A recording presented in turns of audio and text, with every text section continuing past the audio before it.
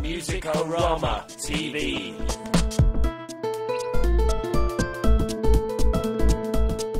Our favourite track is Tomorrow Never Knows by the Beatles, because that was the future in the past.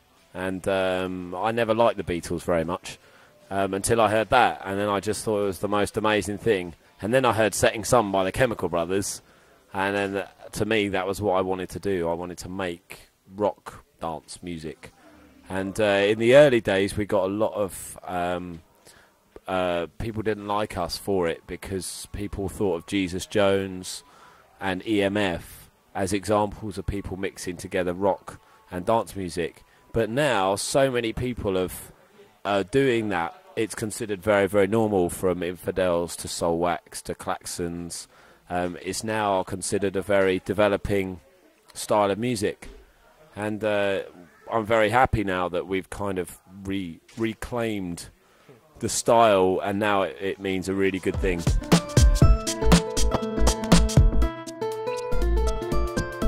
Well, we would have loved to have stayed on our own record label forever. Unfortunately, though, every time we had to release a record, we had to draw like £400 out of the bank to do it. You don't make money releasing records. So it got to the point where we knew we had to, if we wanted to carry on, we had to like side with someone else. We never wanted to sign with a major label because we hated that world with a passion. Wall of Sound approached us, like kind of from nowhere really, and it was only on, they were just kind of helping us out. We were still doing a Dead at 30 thing. And they helped us get gigs and an agent, and eventually we realised that we were being groomed in a way to be signed. And then, but they're like an independent label, and they're really, like, everyone who works there has a really good kind of ethic and good reasons for why they're doing it. So we felt quite at home with them, really.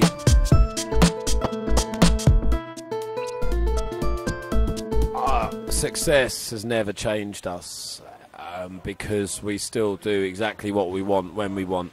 And I think an indication of success changing the band would be that the second album was a remake of the first album, and that I don't think anyone could say the second album is in any way a remake of the first album. If anything, it's a completely different album. You don't make the same record over and over again like Oasis. I mean, what is the point? You know, they might as well. The first album was the best.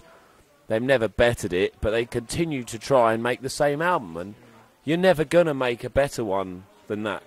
So I don't understand the point, whereas someone like Damon Albarn has always moved.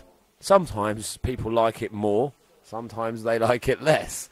The point is, you're always moving forwards.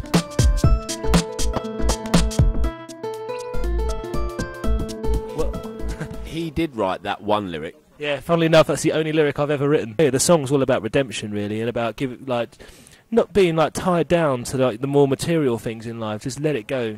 You know, don't be so worried about like paying a mortgage or have a moment for yourself and just enjoy life for what it is. So, how are your savings on that HD 24 Sony Bravia TV? Yeah, but you see, I didn't write the song. As a massive fan of material possessions.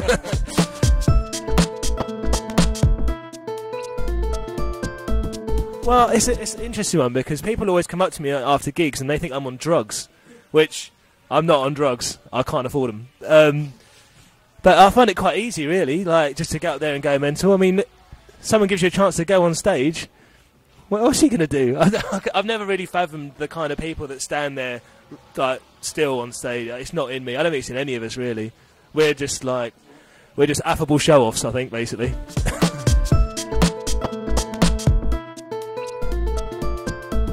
No one's ever heard this before, but we want to have a January 2010 release.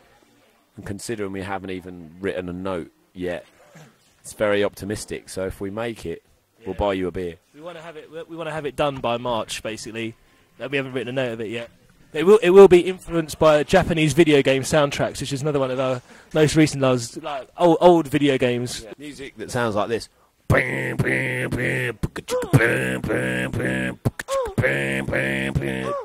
Dance, dance, dance. Like that. That's kind of, there we go. That's the first track. Yeah. Yeah. We haven't written the words yet. But we've always liked electro music. You know, the first album was very influenced by European electro music. T.F. Schwartz from Germany, obviously Daft Punk from France. The second album obviously was very different, but now I think we're going to be very influenced by Boys Noise and Justice and Crookers and Fake Blood and lots of cool stuff.